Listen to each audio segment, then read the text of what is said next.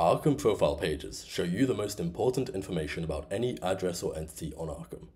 Let's take a look at the most important features of a profile and how you can use it to analyze some interesting crypto entities. Navigate to Profile Pages by using the search bar at the top of the platform screen. Type in an entity name or copy and paste an address. This will show you their profile. Let's look at a large on-chain trader, greenfund.eth. Here, Arkham will show you a summary of blockchain data on their token holdings, recent transactions, and historical performance.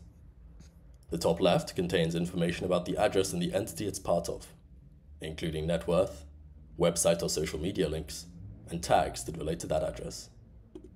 Straight below the tags is the portfolio quadrant. This displays a log of all tokens that the address holds across all Arkham-supported chains, along with their amounts and equivalent USD value.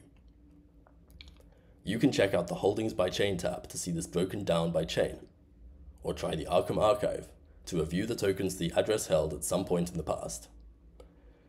To the right-hand side, the balance history and P&L graphs show performance over time, while the transaction log displays a complete tape of all token transfers involving this address.